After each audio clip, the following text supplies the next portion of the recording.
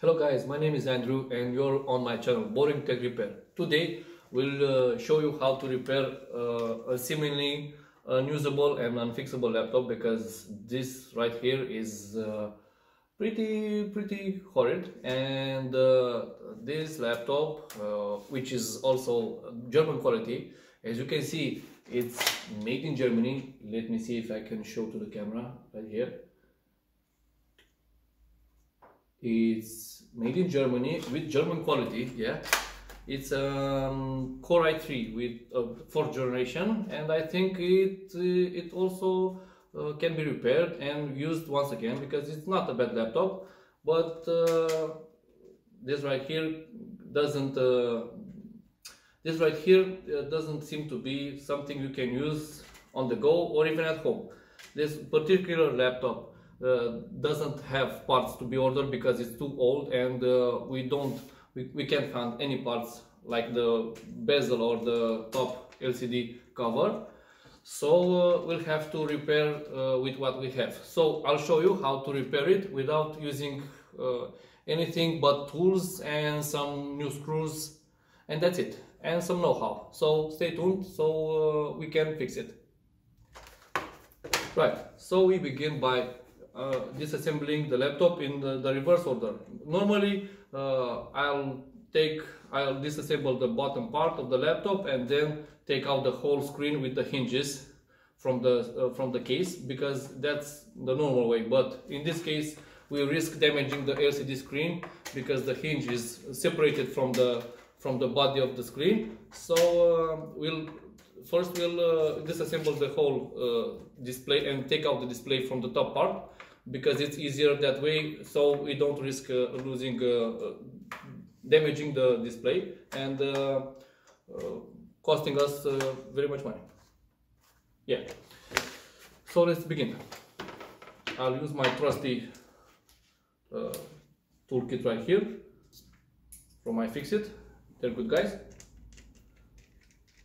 The bezel has some screws on the corners, which we will remove very quickly.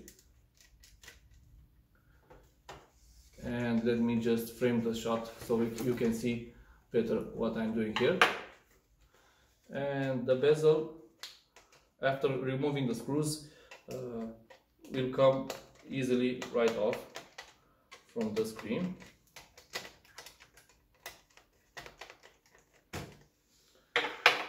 So you just begin pulling the side of the bezel, which is already separated from the screen, and just gently pry it right off.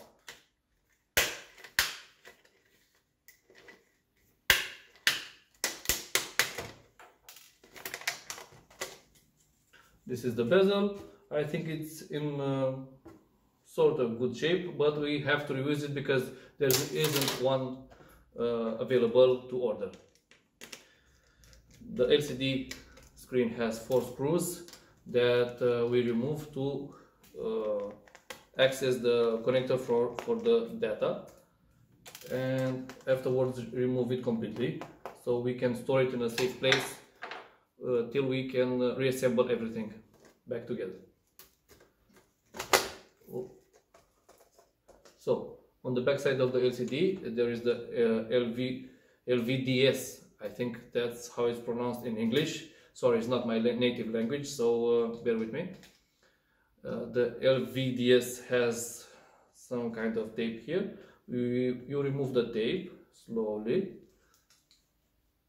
from the back of the LCD and just gently remove the connector from the LCD, like so. Remember guys, always remove the battery before handling the connector for the LCD screen, because improper mounting of the connector will result in damaging the backlight of the LCD almost always. In this case, this laptop, I think it has the battery inside, but it's already dead, so it's not an issue.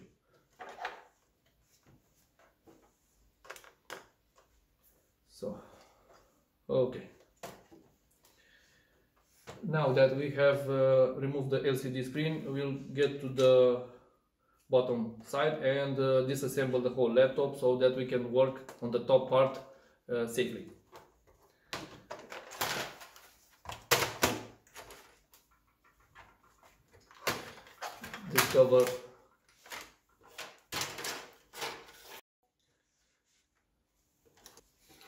This cover right here I already unscrewed prior to this. So right here we have the hard disk drive, which will remove the battery, which, as I said, is already dead, so no issues here. And now we'll just remove all the screws, all of the remaining screws that are still present, because this laptop, like many others, have a lot of missing screws. They come apart from normal usage and wear and tear, and you just lose them in the bed. So if you have any loose screws in your bed, now you know from where they come.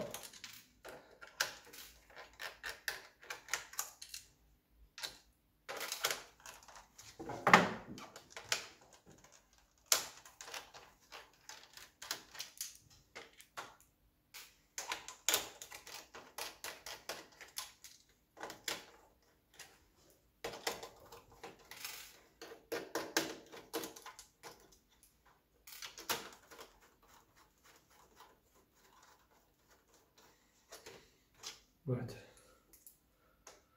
almost done with this part.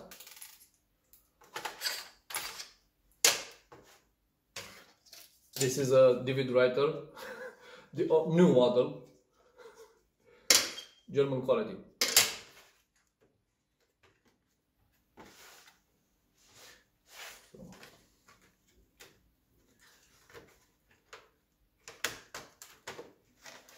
Okay, after we removed all the screws from the back side, we now need to turn it over and remove the keyboard, so we can eventually remove the bottom part of the case. Yep.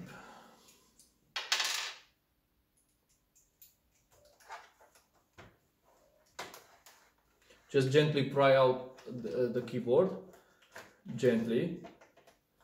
Be careful not to leave any marks, because that's always nasty.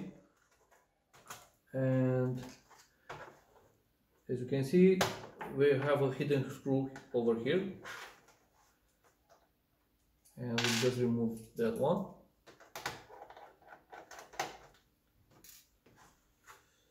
Yep.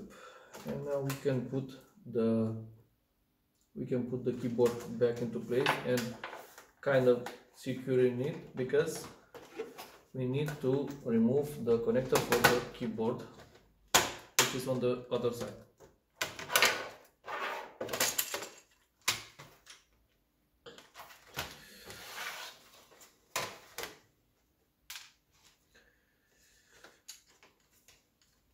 Okay.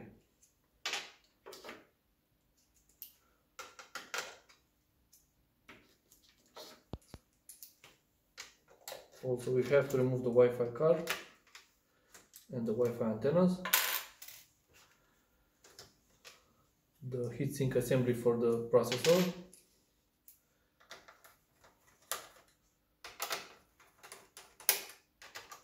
and the cooler.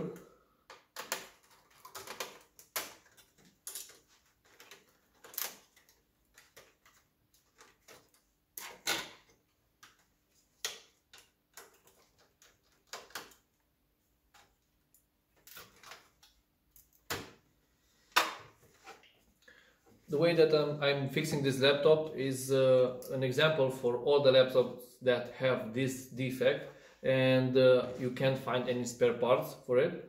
So it's not very important how I fix this particular laptop or in which order I reassemble it, because all the laptops are kind of different, kind of the same but kind of different. So your experience may vary. I just wanted you to show that there is an alternative to throwing it into the dump and maybe buying a new laptop, which is maybe $500 plus or more.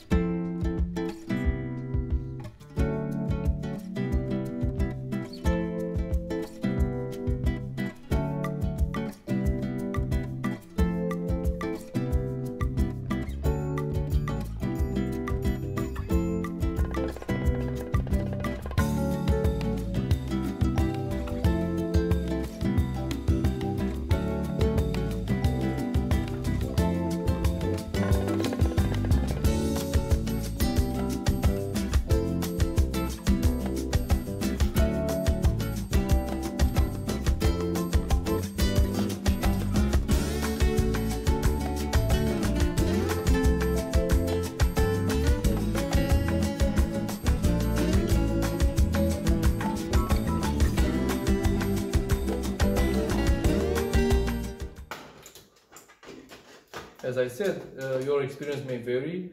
This is just a guide, so you can in great part know what do you have to do to fix your laptop without the possibility to order new parts like hinges or LCD covers or bezels. So right now we remove the top part of the laptop completely, like this.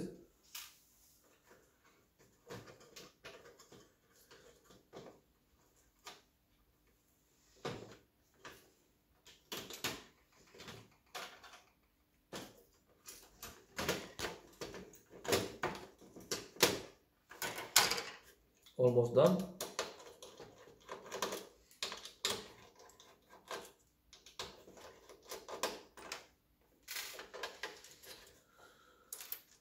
So here is our right hinge.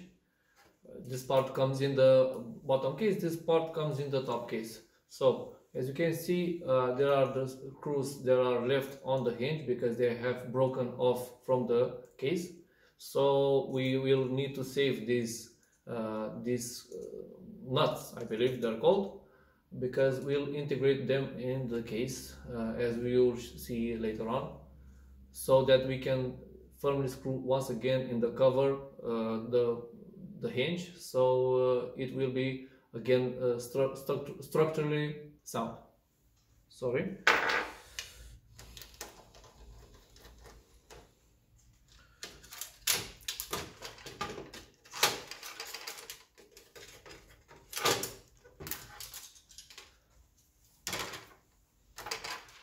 Okay, so here is our top case without the LCD screen, which in this part, this left side is okay, it's not breaking off, and this part is, as you can see, completely pulled from the case. So we'll need to make some kind of invention so it will stay on and not require us to change the lid. Okay.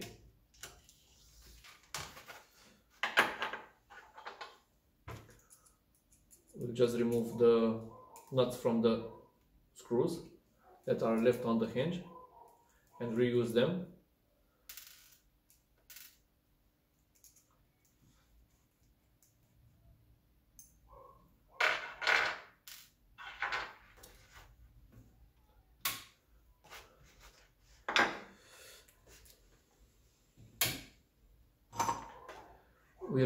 We'll use our soldering iron to make a hole, and then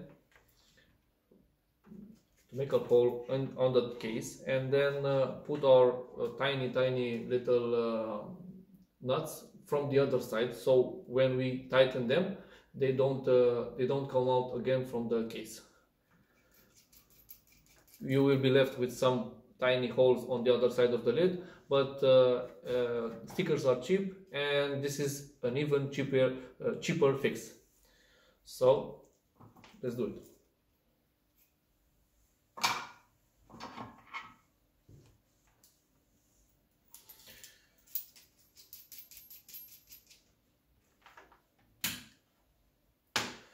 My tip for centering the holes is that you want to make a hole with a hot tip from the soldering iron from this part, so you can know if you surely have the hole in the right place.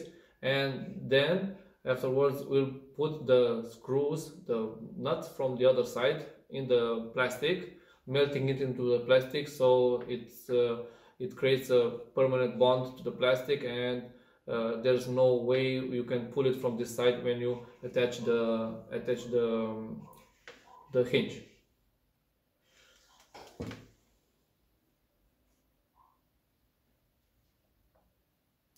One, two, and three. So you can see, let me show it to the camera. We have 3 holes on the other side. These are our centering holes for when we will put the tiny nuts from this side. So here is the tiny nut, yeah. So we will just center it above, and with a tiny little tool, like a small sharp needle, center it to the hole, and then just press it with heat into the case. Okay, let's do it. So now we have to just press the tiny nut, as you see here, into the case using our soldering iron. For this I have chosen my white tip from my soldering iron, yeah, and I'll use this tiny piece of it's a tip, I don't know what it is. Okay, it's a tool for removing the seam, I think. So we'll take the tiny screwdriver and put the tiny nut on it, so we can center it on the hole. And after we center it on the hole with the tiny screwdriver, we can just press it with our hot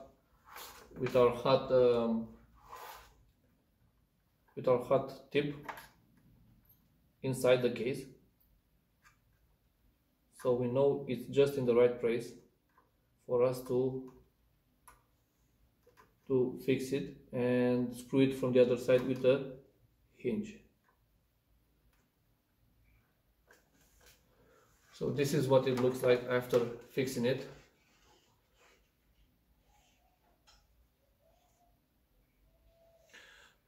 This is what it looks like.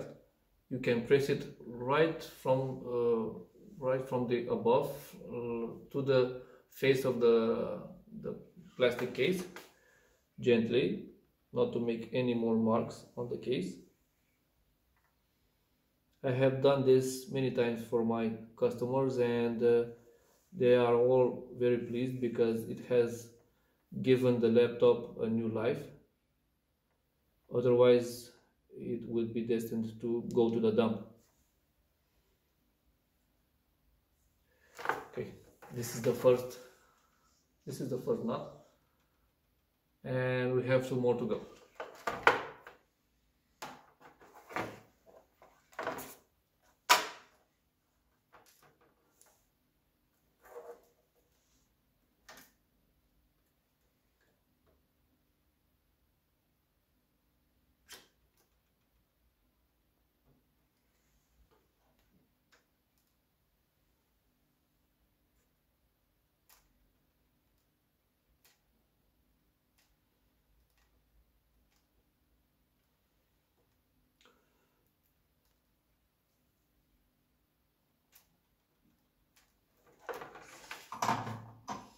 If in this process you happen to fill the holes from the nut with plastic, just wait for it to cool down and use the same tool that you use to center the nut, and just push the plastic out from the hole. gently. It will take you some tries, a few tries.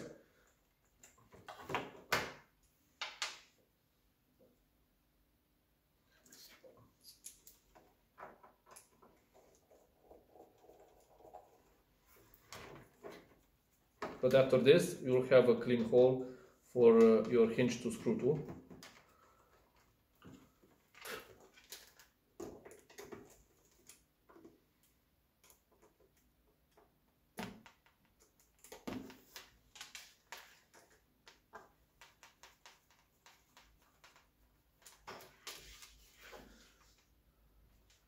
Okay.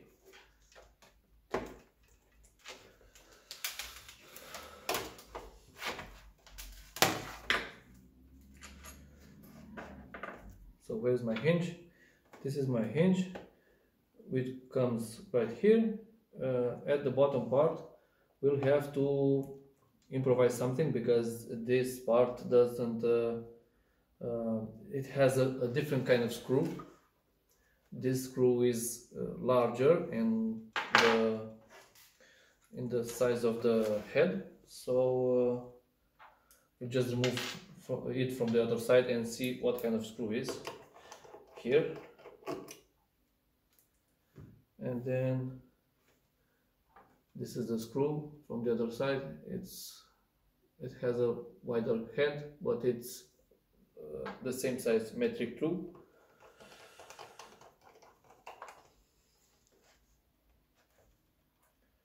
So we just need another. In this side we'll have to use some screws from our case of screws. On the bottom hole here we'll just have to add from this side the nut and press it into the case. Just press it a little deeper so that it fits in the plastic from the case and isn't easily removed by screwing the hinge. As I showed you before, just press it into the case with a hot soldering iron, making sure it's leveled so you can screw the screw in it horizontally or perpendicular, I don't know, straight.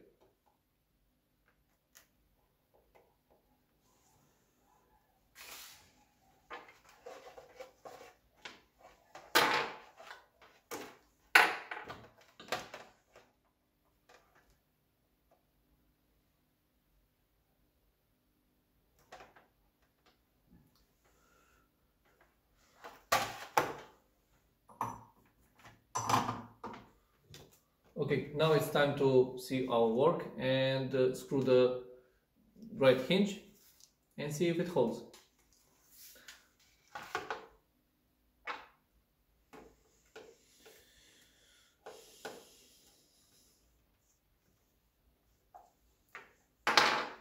As I mentioned, you will have to use longer screws for the case because now that you've put the nuts on the other side, there will be a longer hole for your screw to get at the nut. So you can use longer metric tool screws.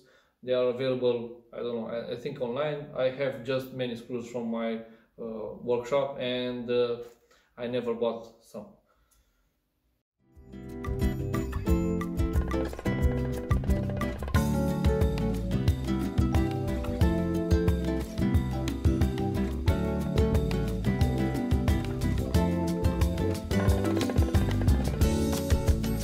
Okay, so this is the back side of the LCD cover. Here are the screws that are threaded into the nuts, and the nuts are melted into the top assembly, the top LCD cover. I think this is a very good fitment because you can't pull the screw with the nut from the other side. In between them there is the thickness of the cover, so it has very good strength because when you open the lid you pull it this way, so all the force is in this tiny little hinge. As we can see, this is top German quality engineering right here, and it was very expensive, like millions of dollars, to put a tiny little piece of metal here, so that the forces are not concentrated over here, but also share with the rest of the cover, so this wouldn't break so easily. But once again, we live in a society where consumption is the key, so it is what it is. Now we just have to reassemble the top part of the laptop, and after we have finished mounting the right hinge and the left hinge, we'll just put the LCD back on.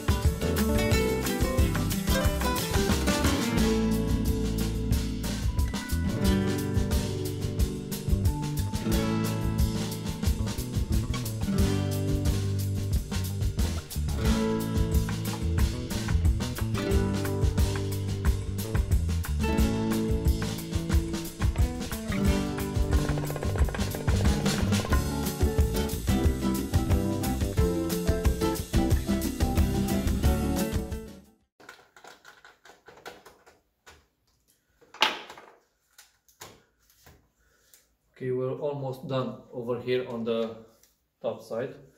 I'm sorry, the panel side. So we can turn it back. Now we can put some screws in the bottom case, so that we will try to we'll try the hinges and see how they work and how they hold together after our little fix.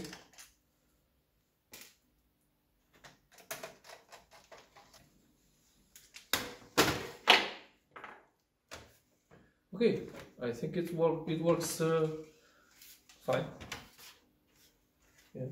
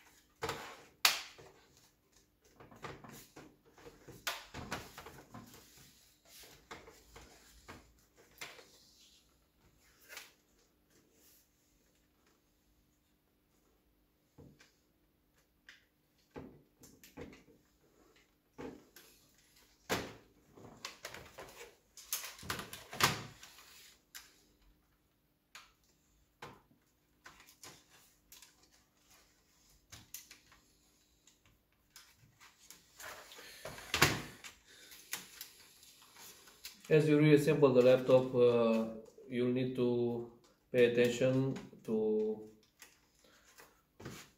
the thermal paste. As you can see here, this is the place where the thermal paste is located and contacts the CPU. And this laptop appears to have nothing, so it can't be good for the cooling of the laptop.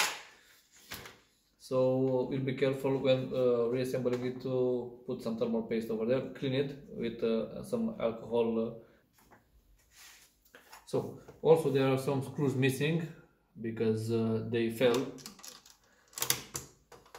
probably in the bed of the client, but we'll replace them so that our case has its full structural integrity, and it will not come apart again. Very easy.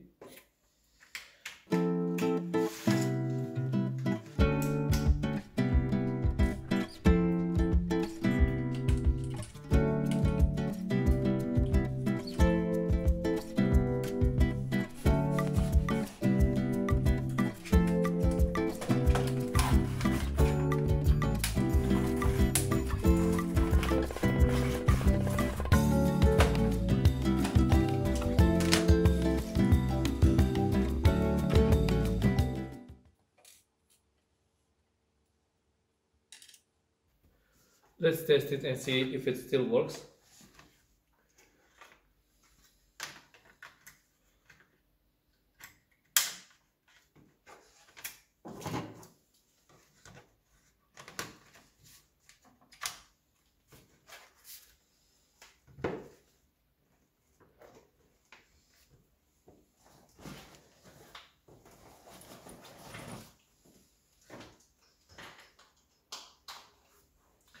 I know it doesn't have this heatsink yet, but don't worry guys, we'll just run it for a few seconds so it won't be a problem of overheating.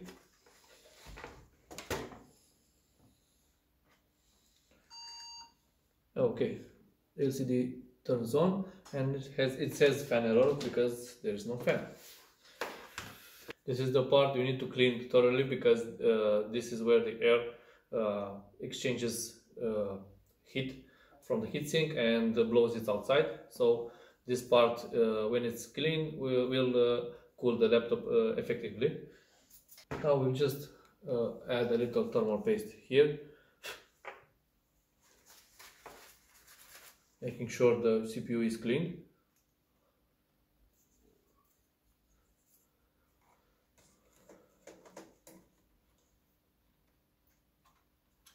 So now we'll just reassemble it. I know it's just white paste guys, but it's a tiny CPU.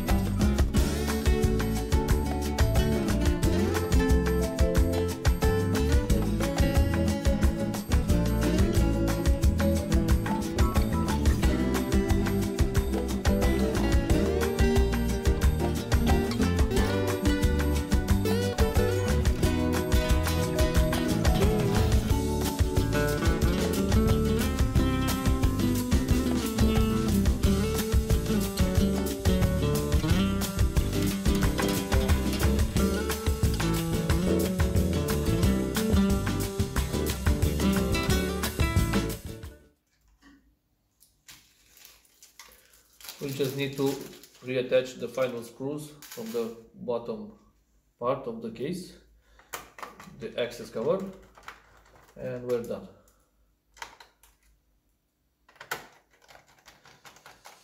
I'm curious to see if they're all here. I'm sure it's missing one of the other. No, I think that's all. Oh no, we're missing one. Yep, and this one, it's special because it's a Torx screw. Because why not? German quality.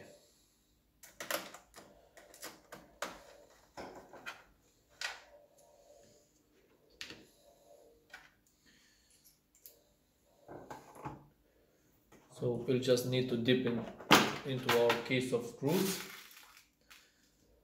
and steal another screw and finish assembling this screwy laptop.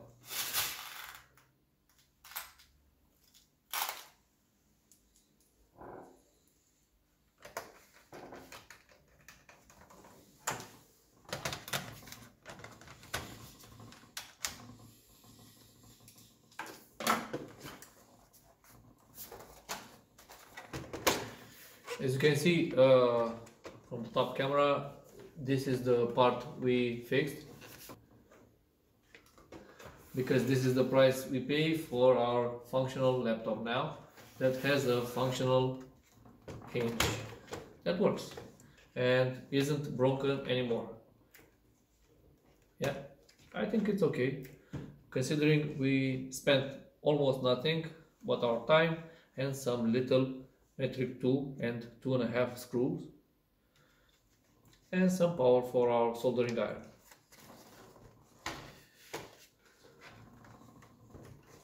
As you can see, it closes and opens very nice, and if you power it, I'm sure it will boot up right away.